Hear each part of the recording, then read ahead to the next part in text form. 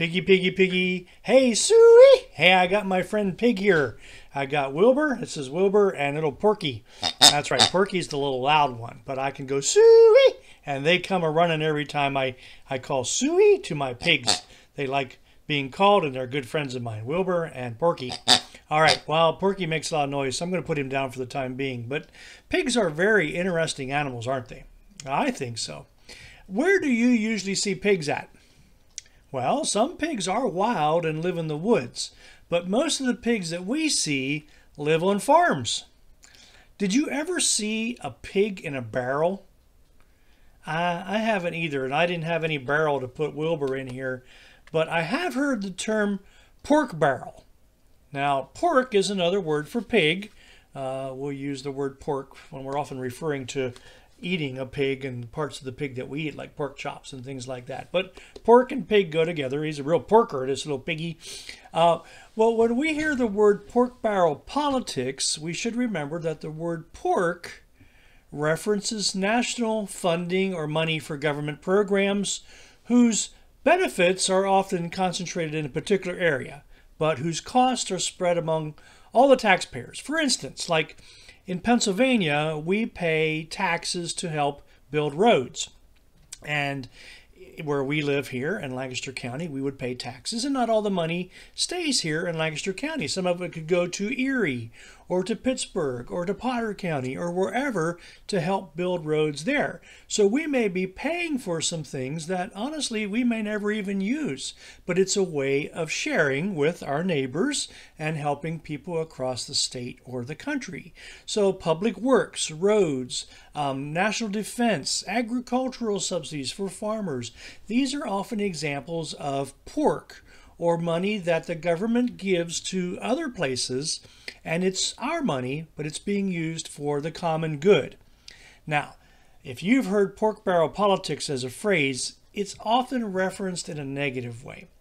And the negative view of pork barrel politics is when elected officials will attempt to get more money or more funding for their particular regions that they represent. And it's often money that serves really only a local or a special interest. And one of the reasons that it's viewed in a negative way is because it's often associated with favoritism or special treatment. Or somebody has come to their local representative and says, hey, I'll vote for you if you get more money for me. Well, that could be favoritism or special treatment. And so it's not something that most people are in favor of. What do you think there, Porky? He says, no. The people who get this money or benefit from it are usually okay with it. But for those who don't get the money or who don't benefit from it, they will complain that it isn't fair. They'll say, what about us? You know, is it okay to get your own way all the time? Yeah, what do you think? Not. Is it okay to show favoritism? To give preference to someone else above others? Well, that's an interesting question.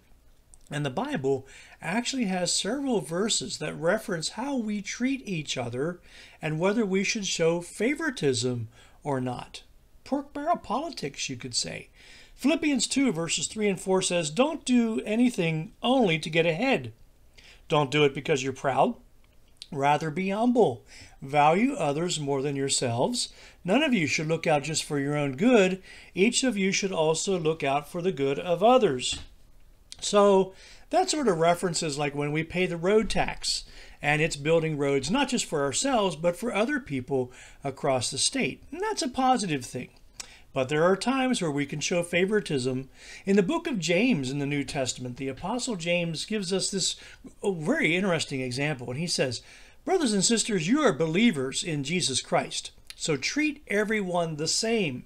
Now suppose a man comes into your meeting and he's wearing a gold ring and fancy clothes. And suppose a poor man in dirty old clothes comes in. Would you show special attention to the man wearing fancy clothes? Would you say, here's a good seat for you up front, a seat of honor? And would you say to the poor man, nah, you stand there, or go sit back in the back or on the floor? If you do that to the poor man, aren't you treating some people better than others? What's a good illustration of how we respond to people? Do we show favoritism with how we respond to people who may ask us for something. So that's sort of like pork barrel politics, is trying to show favoritism to some people and neglecting others. Do you know that in the Old Testament, in the book of Leviticus, chapter 19, it says this: do not make something wrong appear to be right. Treat poor people and rich people in the same way. Do not favor one person over another. Instead, judge everyone fairly. So in both the Old Testament and the New Testament, this theme is pretty consistent. The way of Jesus, the way of God, is to be fair to each other, to even think more of others sometimes than ourselves, to show respect and sensitivity and goodness. Romans 12:10 says, love one another deeply, honor others more than yourselves.